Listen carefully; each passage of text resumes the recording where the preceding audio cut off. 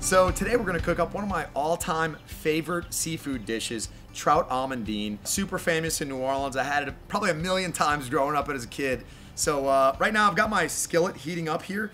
But while that's heating up, I want to tell you about this table that I'm using today. It's from a company called GCI Outdoor. They're the sponsor of today's video. They make awesome camp tables, camp chairs, and even rockers. So you can check them out online or check them out at your local gear shop. So let's go ahead and dive into here. I've got my pan heating up nicely here. And I'm gonna go ahead and throw a half a cup of almonds into this pan for about 3 minutes. All right, so that's about 3 minutes on my almonds. I just want them lightly toasted. So I'm gonna go ahead and pull those out of there and get started on our fish. So what I'm using for the fish today is some beautiful rainbow trout because we're up here in Colorado, but typically this would be a speckled trout that you'd use if you were gonna use a traditional recipe. And so I'm gonna go ahead and make an egg wash and the batter for these fish. So the wash, I've just got about a cup of milk. So I'm gonna go ahead and put that in a bowl, and I'm just gonna throw an egg in there and get that nice and mixed together.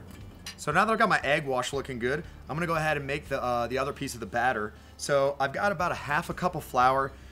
And then the things that makes the crust on Trout Amandine a little bit different is I've got what's almost like a powdered thing of almonds here. So I'm gonna go ahead and add that in. This is about a quarter of a cup of almonds. Add a little bit of salt, and then I'm gonna grind in a little bit of pepper.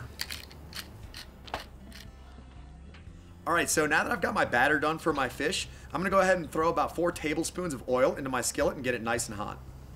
So with these fish, you go ahead and just give them a nice wash in this egg batter. I'm gonna go ahead and drop them all in there. From here, I'm gonna take the trout from the egg wash into the batter and then throw it right into the pan. We'll start with 3 and see how that goes. So I've got my fish in the skillet, I've got the batter on them, and I just want them to do 2 to 3 minutes on each side, just until that batter is nice and brown. So I'm gonna keep a really close eye on these. Also, you see I've got my green beans over here. In just a second, I'm gonna go ahead and start heating these up. Traditionally, Trout Amandine is served with green beans, but your favorite vegetable will do. When I was growing up, there's a restaurant in New Orleans called Mr. B's, one of my favorite spots to get it, and it's always served with green beans. All right, so these have been on for about 2.5 minutes on each side. They're getting nice and crispy. I'm gonna go ahead and turn on my green beans here just to warm them up because we're getting pretty close to eating. There. Second one comes off. All right, so my fish is all cooked, and I've got this skillet with all this buttery, fishy goodness in here. I'm gonna go ahead and make the sauce for the Trout Amandine. Drop in a knob of butter, a big one.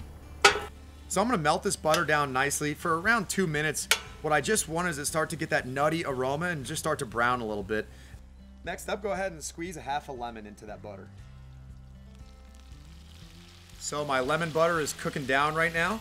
It smells amazing, but this thyme is gonna make it smell even better. And for this, we're just gonna leave it for about a minute. That thyme, you don't want it to burn or crisp up, so we just want this sauce to absorb that nice flavor. And lemon is really important to this dish because, you know, it gets pretty heavy with all that butter, so it really lightens it up. So I'm gonna go ahead and take some of my toasted almonds, go ahead and put those right across the top. Now that I've got that done, I'm gonna go ahead and add a nice healthy portion of this sauce right over that whole dish. All right, we've got the whole thing ready, so last step is go ahead and add some green beans, and we are ready to eat. And there you go, Trout Amandine.